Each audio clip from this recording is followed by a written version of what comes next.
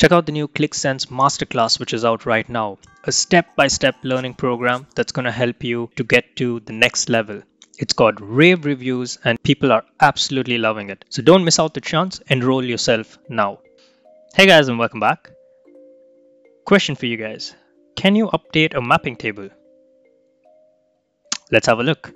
So I have a mapping table here that is from to 1 to, and I want it to be mapped to X and Y. So let's just create a table first so I can do the mapping. So I've just created record numbers as data, and then I'm applying the map to, that is map underscore data to different record numbers because it's 1, 2, 3, 4, 5. And if it doesn't match, I want it to leave it as null.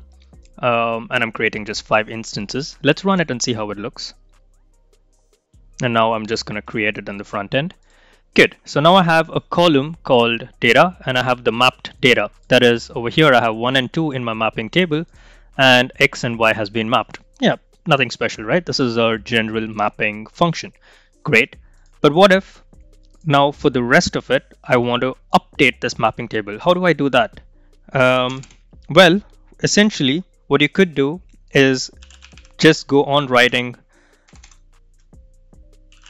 mapping load star inline and then create the same thing here. Or what you could do is you could create a new table.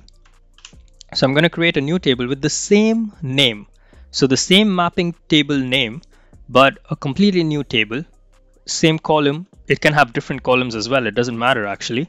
And in this case, now I'm going to make it 3, 4, Z, let's say W. Let's see what happens now. So now I have one mapping table.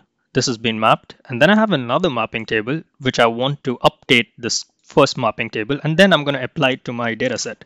So let's see what happens. You saw here that these 3 are empty. And now all of a sudden you see Z and W have been mapped. Why? Because the mapping table now has 2 more values. That's really cool, right? So what you could do is you could have a table in the middle of your 2 new mapping tables. So let's say that there is some information in the middle table that you want to update the mapping table with. So let's have a look. So I'm going to create a temporary table here, load star inline, and from to, and I'm just going to say, let's say the same things. That is great. And in this particular mapping table, I'm doing mapping load star resident temp, and let's drop table temp here. Good. So what are we doing? We have a mapping table here. Then I have a different table in the middle, and this table contains information that I want to update here. So I'm doing another mapping table, but in this case I've used the same name as my old mapping table, and I want the data to be updated there. So I'm just going to do a resident from my temp table, and then I'm applying it to my data. So now if you see in the front end, we don't have some information here. Let's see what happens when we load it. Now you see that even the last value has been updated. So essentially what has happened is our main mapping table has been updated with the information in the middle table. Super cool, right? So the answer to can you update your mapping table is an unequivocally yes. Yeah.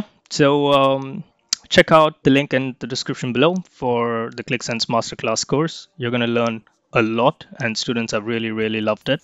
And I'm also working on like a script library. So different snippets of scripts that you could just copy and paste into your workspace. So it should help you work so much faster. If you're interested, sign up for the newsletter because you'll get more information from that. And for those who have bought the course, well, thanks. And yeah, you'll be the first in line to get the new script library that I'm building. So yeah, if you haven't checked out the course, check it out now. Please leave a like, would super appreciate it, and I'll see you in the next one.